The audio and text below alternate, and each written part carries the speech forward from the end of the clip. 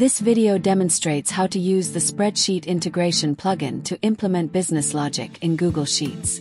You can use the website form to input the values and view the results. I will begin by creating a simple Google Sheets document to add the values of cells A1 and B1, and then place the result in cell C1.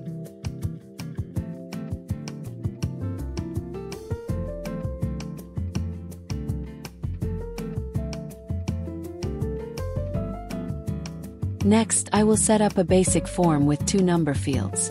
The values entered in these fields will populate cells A1 and B1 in the previously created document. Additionally, I will add a 3rd number field to display the result of the Excel formula, which will be the value in cell C1.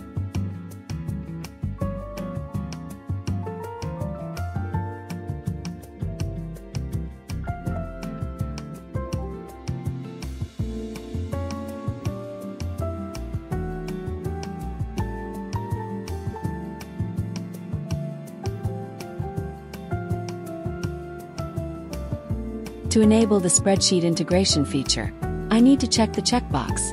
Choose the document name from the list of Google Sheets documents, and specify the fields' names and cells for writing and reading data.